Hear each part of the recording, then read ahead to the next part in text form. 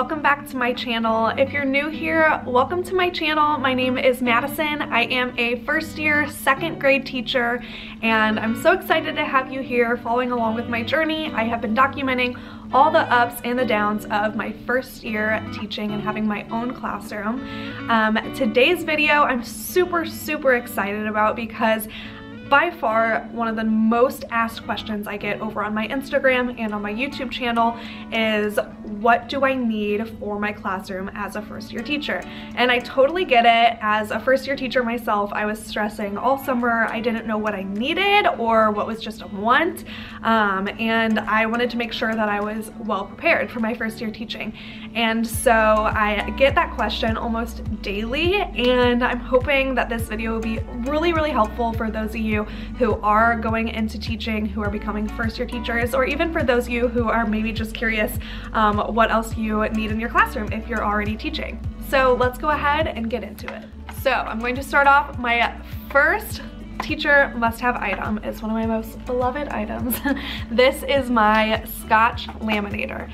Now, I heard a lot of people saying that you need a laminator as a first year teacher, and I never actually thought I needed one. I was always unsure if it was actually something that I really needed or if it's just something fun to have, but after I started decorating my classroom, I realized I definitely did need one of these. I do not have a Cricut, so a lot of teachers are super fancy and they have Cricuts, so they can print out all of their letters and decor and labels out on a Cricut, and it's super fast and easy, and people always ask me how I got my letters printed off, like those big ones up there. And honestly, I just printed them out and I cut them out individually and sent them through a laminator. So it was very time consuming, but I didn't have to pay for a Cricut. So I used this bad boy so much over summer, preparing for my classroom, decorating my classroom, and this guy literally laminated every single thing that you see in this classroom, and they're definitely not that expensive at all. I will have my laminator that I have linked down below if you would like to grab one for yourself. My next teacher must-have is some sort of supply caddy. Now, you'll see a reoccurring theme in this video is organization. I think it's so important to be organized as a first year teacher, whether that's with papers or data or student information or school supplies. So I use a lot of things as a teacher on a daily basis. So I use a lot of flare pens, pencils, markers, Sharpies, highlighters, scissors, you name it. So I actually got this supply caddy from the Target Dollar Spot over summer. I don't know if they will have these at the Target Dollar Spot next summer or not. However, I'm sure you can get them off Amazon, and I will find a very similar one and link it down below. But this has helped me stay organized, and I don't need a million different pencil holders up on my desk. I can just keep this one thing on my desk and it keeps me super organized. Next up, this may sound kind of silly as like a first year teacher must-have, but I am so glad that I have this. This is a milk crate. I got this milk crate from, I believe, Walmart. You can also buy them off Amazon, or Target has them. I will link, of course, some milk crates down below that you can purchase for yourself. But I have two of these milk crates, and this one I use for student mail, the other one I use for student data. And basically I just purchased some of these file folders, the hanging file folders off of Amazon. I'll link some down below as well. And I just labeled them with student numbers, as you see here. And I store all of my student information in here. Any mail that needs to be sent home in their Friday folders I put in here. That way I can easily grab their file folder, pull it out, and put it in their Friday folder. And the other one that I have is for student data. So any tests or any important data that I get back per student, I can put in their file folder and keep it nice and organized. I am sure many of you guys have seen this next item all over Instagram or YouTube. Many teachers have this teacher toolbox. It's really just like a supply toolbox that you can buy off of Amazon. Mine is pretty big, as you see. I will link my exact one that I have down below. But I love this thing. Again, this was another thing I heard people talking about, and I was like, do I really need that? But yes, I am so glad I have it, and you'll be so glad that you have it too. This stores everything that I need. Like I said, I feel like teachers use so many different things on a daily basis. Staples, glue, tape, push pens, you name it. So this holds all of it, and it's just these little drawers.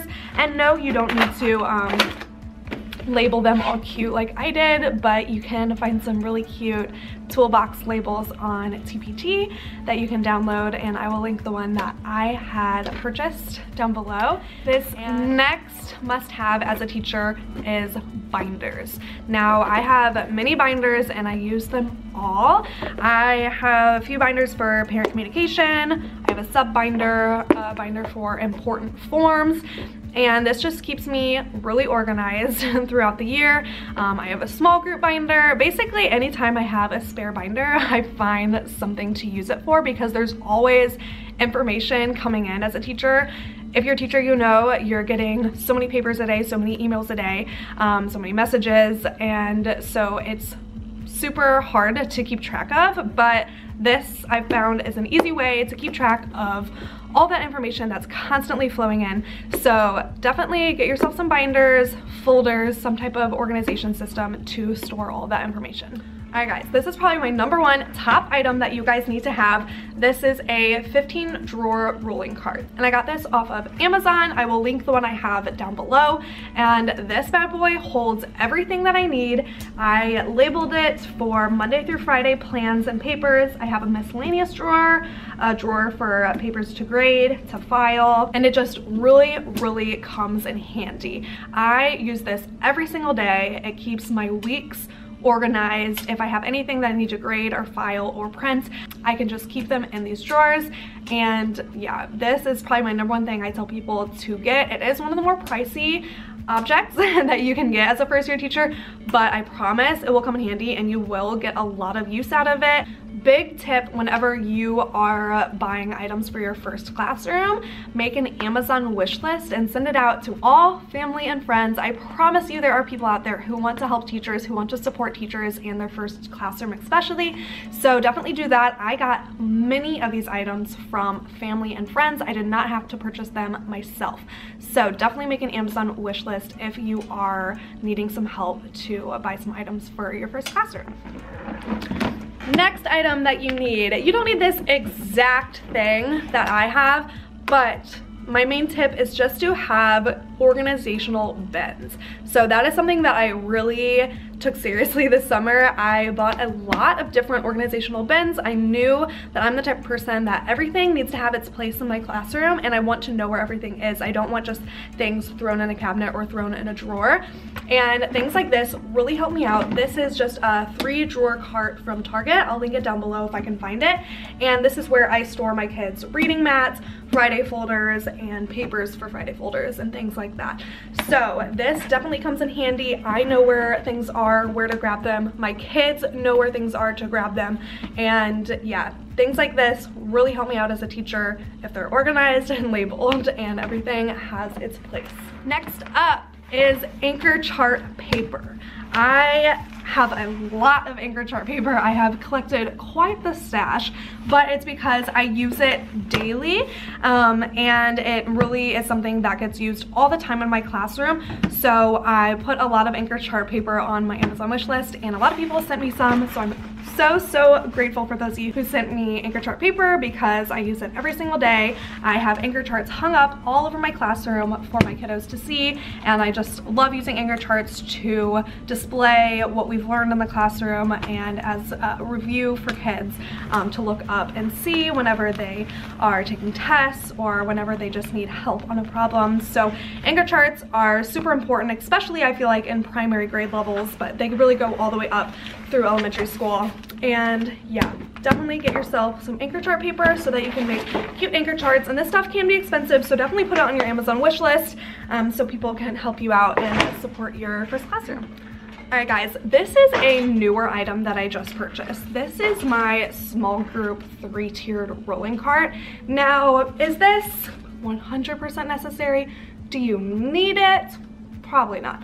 But this is a recent purchase that I have realized I cannot live without. It helps me so much stay organized and just helps me out during my small group time.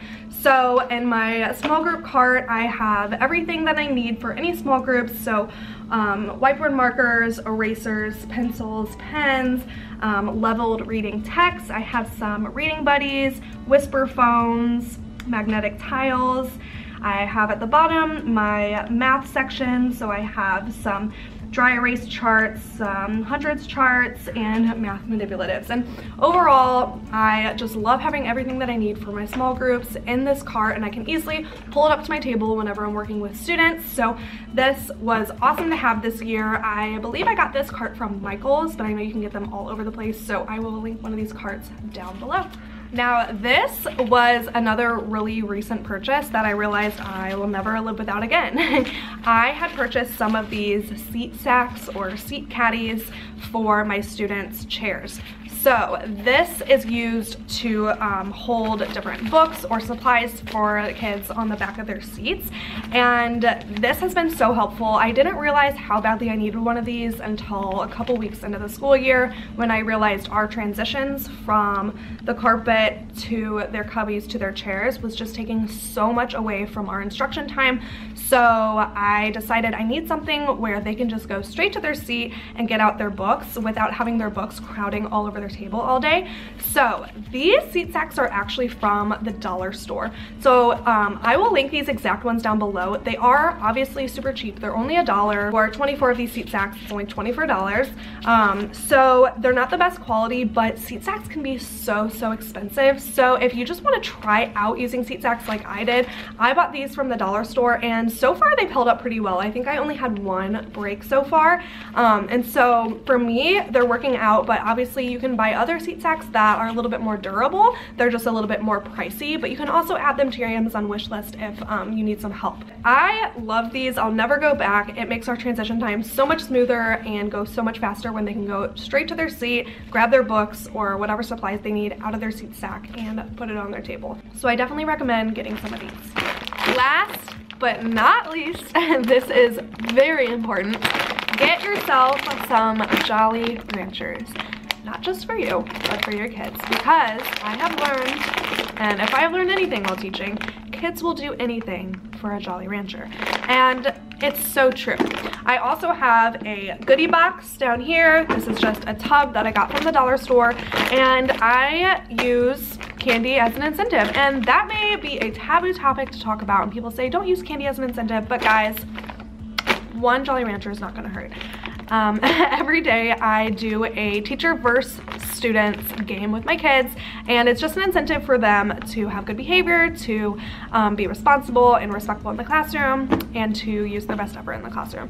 So at the end of the day, if they beat me, meaning they get more points than me, then they each get a Jolly Rancher at the end of the day. That's it. Super simple. All they get is one Jolly Rancher at the end of the day as they walk out the door. And guys, I have never won. I have never had to give myself too many points in the classroom because these kids want Jolly Ranchers. Now, this goodie box I use a little bit differently. The goodie box I use for my student of the week. So every week at the end of the week, I choose a student of the week, and it's someone who was just doing a great job being a role model for the class, and they get to wear a little badge, they get a certificate, and they get to pick from my goodie box. So a goodie box is always great to have in the classroom. It's great incentives for kids. They get so excited about the littlest things, so it never hurts to have a little backup. Obviously, yes, don't only use extrinsic rewards for motivating good behavior. Use intrinsic rewards as well. But it never hurts to have something like candy or a goodie box to motivate those kiddos. All right, guys, I know that was super quick. I didn't have a ton of first year must-haves because, guys, at the end of the day, you don't need a ton of stuff. I could have showed you everything in my room and be like, oh, I love this, you need this. But at the end of the day, you don't need a pretty tapestry. You don't need really pretty furniture or pretty bookshelves. You don't need sparkling twinkle lights, right? You don't need any of that stuff. I personally get so much enjoyment out of decorating my classroom, making it super homey for my kiddos. So that is why I do it. But you do not need a fancy, pretty classroom to be a good teacher. So at the end of the day, these are just things that I have found are really helpful for me and that I have loved having in the classroom. You will be a great teacher without these things. So you do not need these things to be a good teacher. Just a disclaimer, because I know I'm gonna get one of those comments, but I hope you guys enjoyed this video. I hope it was helpful for some of you who are becoming a teacher or going to their first year of teaching next year. It's such an exciting time. Enjoy it. This year has been full of ups and downs, but amazing nonetheless. And I've learned a lot already, just half a year in, and I can't wait to share more with you guys as I continue my teaching journey and as I learn even more. Thank you so much for those of you who have been following my journey and giving me so much support. I want to give back to you guys as much as I can. Thank you so much for watching. Don't forget to hit that like button if you enjoyed this video. And I know a lot of you guys watch my videos, but you're not subscribed. So please hit that subscribe button down below. It really supports my channel and lets me know what videos you're interested in watching. And other than that, I will see you guys next time. Bye.